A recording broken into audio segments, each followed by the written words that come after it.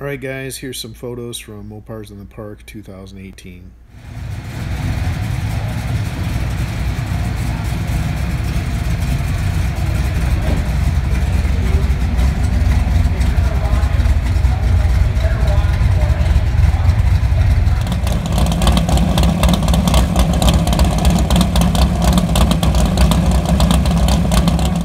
This Duster has a pretty cool history. The guy's owned it since he's 16 years old. He built the engine himself. He actually lives next door to Gary Hedden at Magnum Superchargers, the guy that built my engine, and he was over quite a bit whenever I would go over there. Really nice guy. I love the 1970 Street Freak stance on this 68.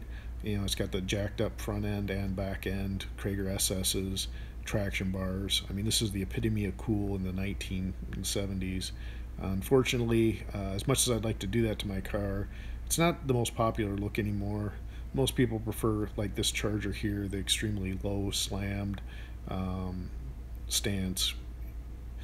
Ran my finger in that fender lip, and I don't know how he drives that thing on the street, but it's just a beautiful, perfect car.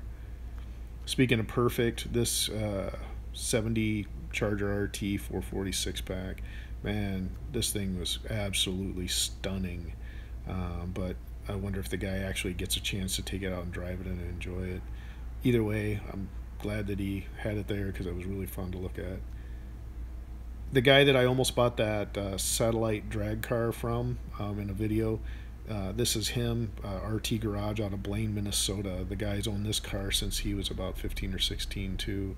He's running the exact same wheel size combination on the back, 15 by 10 with 295 65R drag radials. So, and I also love the color combination in case you couldn't tell. And there's a really awesome 446 pack A12 69 Roadrunner Survivor. I mean, I would literally drive the wheels off of that car. One of my dream cars is, of course, the 6-pack cars. Thought it was cool this guy brought this out. Man, bad luck, but you know, hey, he's still out there driving it, enjoying it, and hitting the shows. That Cornet was a nice Survivor too on the other side. But this was probably the jewel of the show for me. Nothing says badass more than a 1970 blown Hemi Cuda. I mean, that is just totally error correct perfection.